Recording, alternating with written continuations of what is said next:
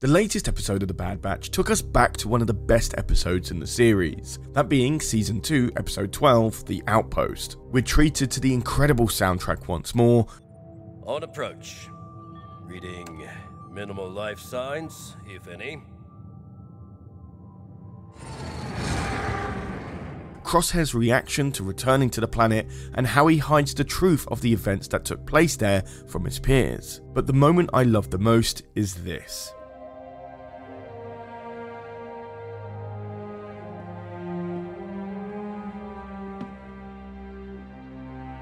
It's subtle, the actions speak far louder than any words could, and best of all, it gives us a really deep look at Crosshair's mental state and how he mourns for his peers like Mayday if you look hard enough. Being able to read between the lines and subtext perhaps isn't always Star Wars' forte, but when we're treated to moments like this and how the Bad Batch actually seems to commit to their changes to the main character rosters, this show is quickly becoming one of my favourites in the Disney Star Wars era. Maybe it's a bit weird to say, but I'm starting to get why some fans are calling it Andor for a younger audience. But what do you think? Let me know in the comments down below, or for more Star Wars shorts, check out this one appearing on the end screen now.